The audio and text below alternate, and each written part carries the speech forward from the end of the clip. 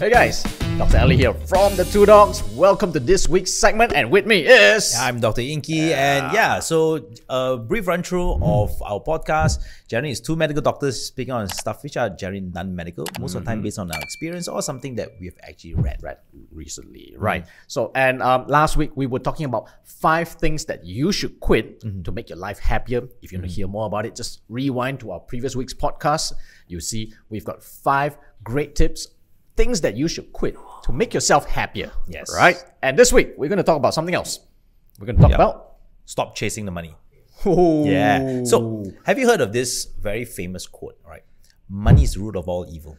Money is root of all evil. I've heard of it. Yeah. So, basically, it means that whatever evil there is in the world, or all It's the all bad for money. stuff, all the bad stuff that's happened because in of your money. life is due to money. All right? But it is actually wrong. Yeah, it is wrong. Yeah.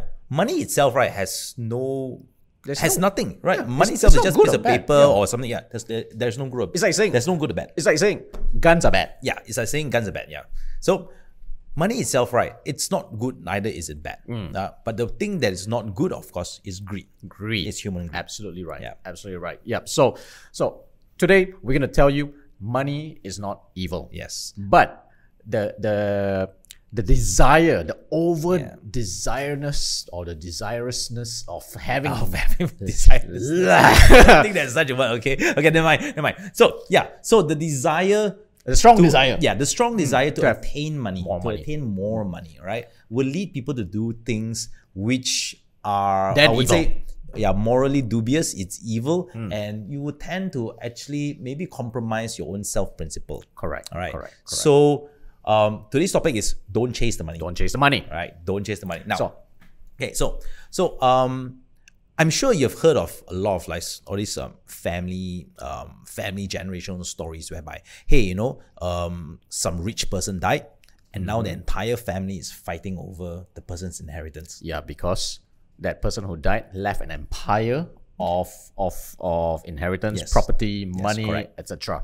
Correct. So what happens is then that would then break up the entire family. Yes. Right? Maybe prior to that they will close, but or not. But because of all this inheritance stuff, people start fighting. Yeah. Right. People start backstabbing one another. People start forming like cliques. Political politics cliques within the family itself. Exactly. And everyone's just trying to fight for a larger share. Yeah. That particular lump of cash. And to be honest, what you mentioned is the person left a lot of money. I've seen poor people fight over money as well. Poor people fight over what? Let's say example, someone just left behind a car, right? Died and left behind a car. All right. Family will still fight over it. Fight over the car. Yeah, fight over that particular car. Okay. All right. So it's because human greed. All right. We think that money is the most important thing. All right.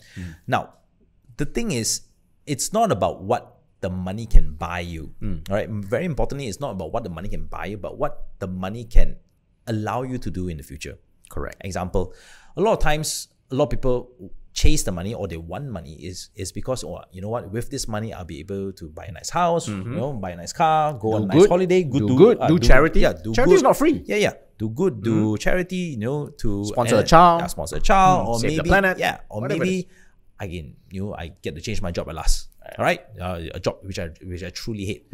But end of the day, if you do get the money, right, you realize that even after you've done all those, you are still not happy. Right? Correct. Most of the time, you are still not happy. You still want to, hey, I still want to make more money.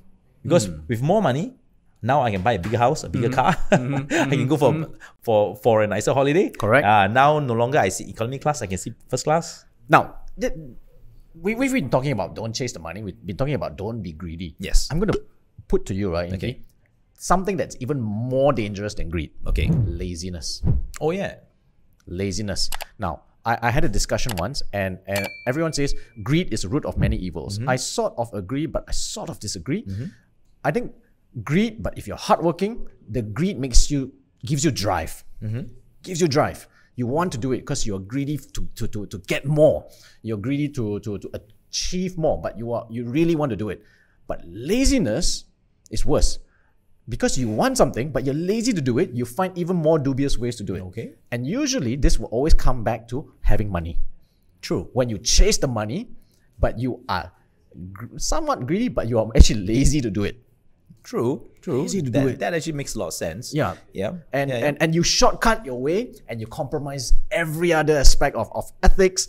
You don't care what it takes because you are chasing the money out of the pretext that you are actually much lazier than you are. That is true because you don't want to put in the effort to work for it. Correct. Hence, you find ways to get shortest way possible with the least effort possible. And you make other people do it. Give, for example, all right, if you get a contract to do a building, all right, and it was worth 10 million, all right, the contract was worth 10 million, but you don't want to work. Okay. So you found someone else to do the contract at 6 million. Okay, all right, so about 6 million, all right? So now you officially did not do work, you've already pocketed 4. True. Now, this building that was meant for 10 million, of course, they'll say they factor in the profit, then your material costs, let's say, would have been at least 6. 4 was your profit. Now you've given a contract over for 6, you took the 4. This next fella is going to work on a 6 million budget and he's going to use materials worth which are less 4 or 3. Yeah, exactly. Your 10 million building that was meant to have 6 million materials now only is using 4 to 3 million. True. Therefore, it's detrimental at the end of it because party A was chasing the money and they want to put in effort. Hence, when I say that laziness is actually very detrimental, especially when you're chasing the money. Yes, and what we see nowadays is there's more and more scams coming out. Yeah, right? A lot of these scams come out is because, again, the people behind it don't want to work for the money, but they know that other people are working hard for the money, so they are looking for a way to actually get their money. And most of the times, it's true scams. Actually, it's not the person in the back. The person in the back is greedy. He's working very hard to make the person in front, you as an investor who are lazy to work, and you want to see high returns by not doing anything. Yes. So, end of the day, when we say don't chase the money, it's because if your main focus, your main goal, right, is just the money itself, you don't find joy getting there. Long-term joy getting there. And what happens is when you're so focused on just chasing the money, right, you end up hurting a lot of people around you without understanding. Example, the building thing, you end up compromising the structural integrity of the building. And potentially you end up harming the inhabitants of the building. All right, if someone's doing a scam, you end up hurting the people around you, or the people that you've scammed. Especially people that have worked many years and worked really hard and save up their life savings for the money. And I put to you, Ingky, a lot of times, right, when it comes to scam, yes, the person who's going to be scamming, all right, let's say this is the scammer, yes, he's actually working very hard. He's chasing his money, but he's actually giving you the dream that you are chasing the money more. All right. So let's say me as the first person who got into this scam, I'm already chasing the money. What's worse than me is when I recommend you. You see how I'm hurting him. He's only hurting one person, but I'm hurting someone closest to me, my good friend, or my relatives, or my family, because I told them it works. I rope them in. And when it collapses, the scam collapses, the amount of hurt, all because I'm chasing, and then I've already convinced him to chase at the same time. So when you chase, you have to chase with some amount of idea that you have to put out work. Yes, that's right. You reciprocate. What you put out is what you're gonna get. Okay. Now that's on the aspect of scams and cheating people, right? Now on the flip side is there are a lot of people, right, that focus so much on money, and what they do with their careers is they just focus on trying to get a bigger paycheck, right? So they work really hard. Now these are the people who work really hard to actually get a paycheck. But end of the day, once they actually get a paycheck, what happens is they spend so much time doing that that they neglect themselves, the people around them. They actually neglect themselves. And I've seen more than, I'm sure a lot of you have seen people that even though they have achieved so much in life, they are unhealthy because they've never taken the time to go exercise. They don't eat right. All right. A lot of times they have very strained relationships with their family because they don't spend much time at home. They're always in office. They're always working. And then at the end, end of the day, yes, you do have a chunk of cash, but you have no one to actually spend it with after that. Correct. And thinking that, when you retire, when you actually eventually retire, and people who chase money don't really retire. Yeah. When you eventually retire, you think that's the time that you can spend with someone, but the relationship is so strained, nobody wants to spend time with you. Yes.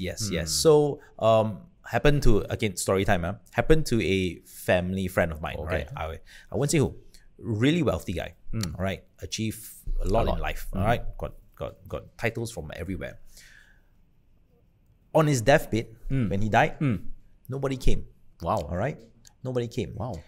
The people that came were the office people, all right? Secretary, personal assistant, all right?